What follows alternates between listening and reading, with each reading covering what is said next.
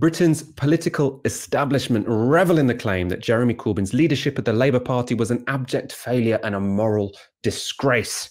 They like to assume it can be treated as a blip in politics as usual and as a traumatic accident that can be dismissed. However, new data suggests our political class, the press, the Prime Minister and Keir Starmer might be taking a risk by trying to expunge Corbyn from mainstream politics. Pollsters Redfield and Wilton polled 2019 Labour voters who they think would make the best Labour leader, Keir Starmer or Jeremy Corbyn. And voters in both the 18 to 24 age bracket and the 25 to 34 bracket chose Jeremy Corbyn. So asked who they prefer or who they think makes the best Labour leader, 56% of 18 to 24-year-olds said Jeremy Corbyn. That's compared to 29% who say Keir Starmer, and 46% of 25 to 34-year-olds say Jeremy Corbyn, which is compared to 37% who say Keir Starmer. Now, obviously, if you're looking at that, the totality of that across all of the age groups, it's not amazing results for Jeremy Corbyn. None of it suggests, he should be leader again. But what it does show you is that there is still a significant minority in this country, and it's very much, based on a generational divide, who think that Jeremy Corbyn was a good leader of the Labour Party and don't necessarily want him to be leader of the Labour Party again, but will be absolutely outraged that he has been expelled essentially from the parliamentary Labour Party. And across the spectrum of the political class is basically positioned as beyond the pale. And if you have a majority of 2019 Labour voters under 34 who say he's a better leader of the Labour Party than the current leader of the Labour Party, and this is someone who everyone has said, to even consider liking him, that makes you a racist, that makes you deluded. That's really, really not healthy for democracy.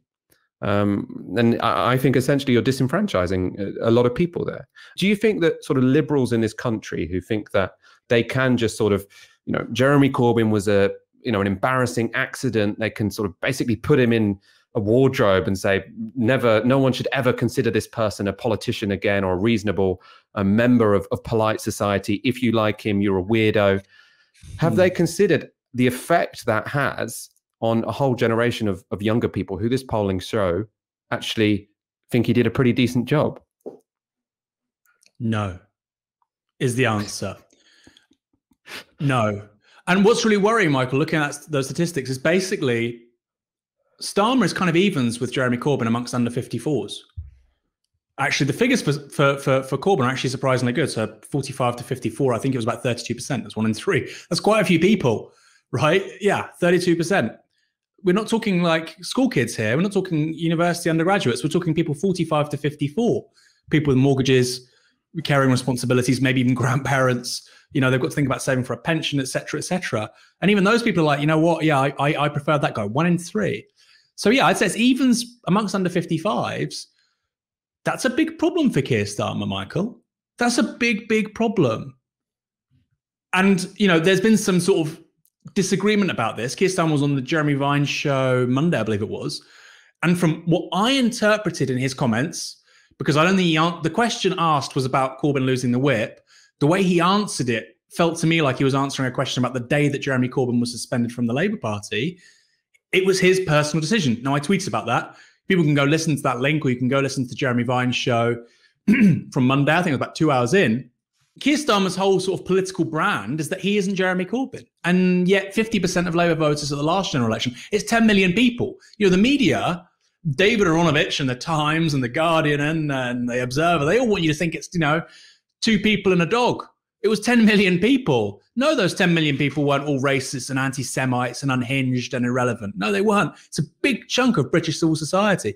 And you're right. I think the fact that those people are now painted and presented as irrelevant, aren't allowed to basically be represented in public life, shows that we don't live in a democracy. Shows that we live in effectively a one-party state. Don't we? If 10 million people can't decide something politically, if they're not allowed to participate, they aren't viewed as legitimate actors. How can you say that's democracy? If they're not legitimate, how can you say, actually, no, those views can't be represented by a major party in a general election? How's that a democracy in a meaningful sense? So I think, look, I'm going to be real as well, Michael. I think the question about who would be the best leader, Jeremy Corbyn should not be leading the Labour Party anymore. He had 2 cracks of it's true, right? He had 2 cracks of the whip. He was destroyed by the media. The man deserves a rest. He deserves a private life. people around him, his loved ones, his family, you can only do that for so long, right?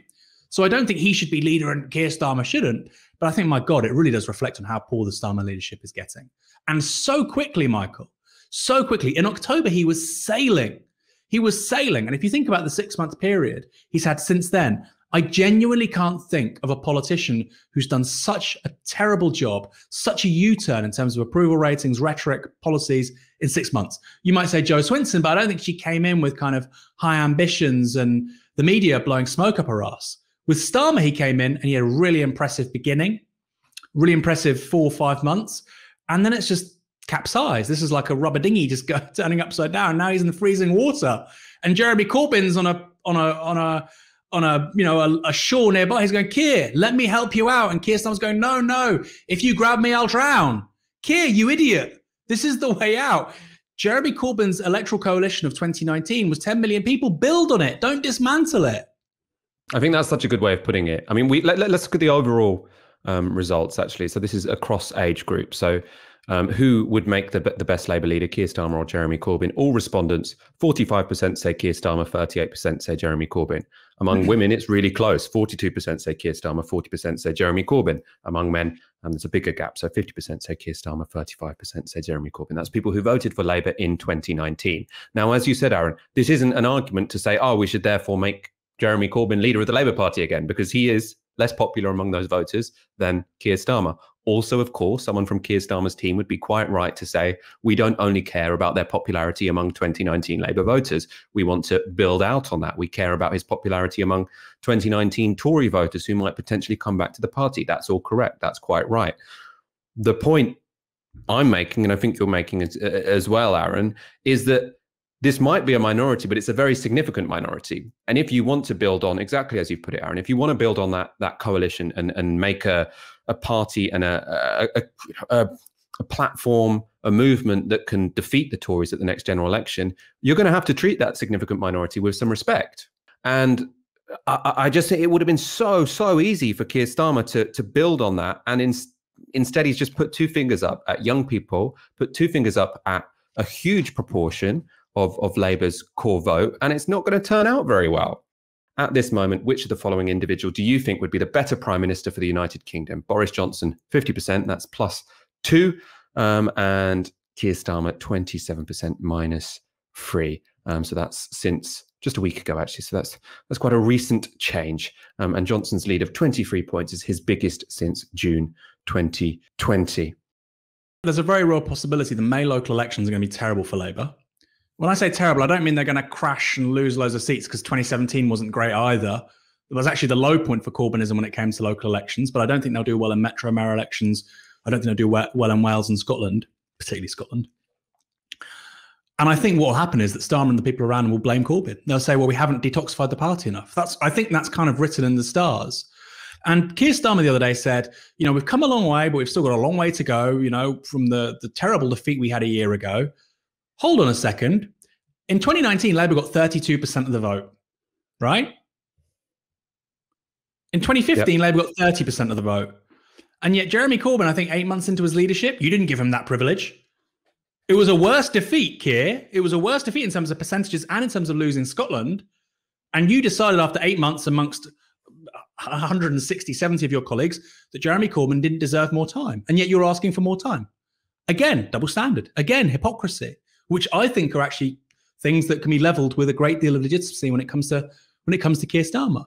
And there's a simple thing which Jeremy Corbyn pulled off in 2017, which basically nobody can talk about, which is that in the 2015 election, there were 4 million, 3.9 million UKIP voters. Everybody assumed they would all go Tory. Everybody, right? If Labour could get 20% of them, great. I think in the final analysis, I think basically it broke the Tories 2-1, not even that. So Labour, for every, 2 Tory UKIP voters they were getting from the 2015 lot, Labour were getting 1, which was massive. That was the reason Labour did really so well. Increased turnout, younger people, but a really large number of former UKIP voters went Labour. And the party has no answer for that. Because wait, he's critical of the default common sense on foreign policy. Wait, he doesn't hate immigrants. Wait, he wants to improve public services. these are all the things that we have been saying to ourselves and to the press and to our members for decades, which working class people, white working class people, don't want. And it actually goes back, Michael, to we were talking about this earlier, and I forgot about it. I want to bring it up, which is why was the media so obsessed with bringing Nigel Farage into the conversation over the last 15 years? Was because they're so privileged and they're so immersed in like this effectively aristocratic London-based society. It's a media aristocracy. It's about 1,000 people running the country, 10,000 people, to borrow the kind of a metaphor which has been previously used in terms of how do you understand an establishment. And Nigel Farage was so convenient because you didn't actually have to give working class people or people from the regions or people who are vulnerable and ostracized a voice. You just gave it to Nigel Farage. And he became this stand-in and this conduit for basically all the criticisms of the establishment and the status quo and the EU and Westminster and business as usual. And of course, that's one set of arguments. But there were a number of others. But they didn't want to do that because that'd be too much work. And so I think what Corbyn did in 2017, with winning so many UKIP voters over, has screwed up so much of their common sense, Michael. And I think it's so profound and so deep that they've got no way back from it. You know, I think it would really mean them having to renounce some really core economic and political and intellectual commitments, which I don't think they're willing to do. Even somebody like Rachel Reeves, Johnny Reynolds, you know, they're clearly moving left when it comes to economic policy. But in terms of how they want to frame it, they believe, I think just as much as Keir Starmer, that people that voted UKIP in 2015 will never, ever vote Labour.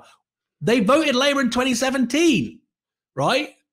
And you've got to work out why and you've got to reproduce it. I don't think Keir Starmer's the man to do that. Sorry.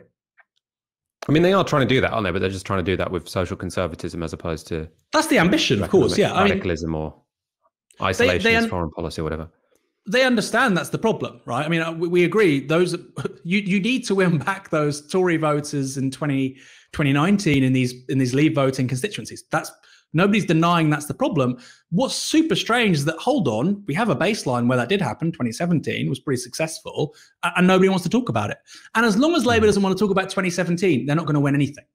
How can you, if you've got an example of, wow, we won 12.5 million votes, we increased our share of the vote by 9%, but no, of course it doesn't tell us anything remotely interesting or relevant or pertinent to how we can do it again.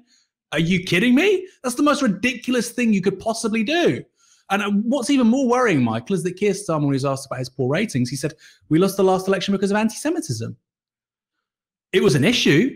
Labour didn't deal with it properly. Of course, communities didn't vote Labour because of it, but it didn't.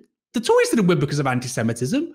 Any data out there shows that's clearly incorrect. Clearly, it was Brexit. Yes, it was Corbyn's personal brand. It was infighting. It was the fact that Boris Johnson was offering certainty about what would happen straight after the general election. It was nothing to do with anti-Semitism. Like, yeah, maybe like 5% of people.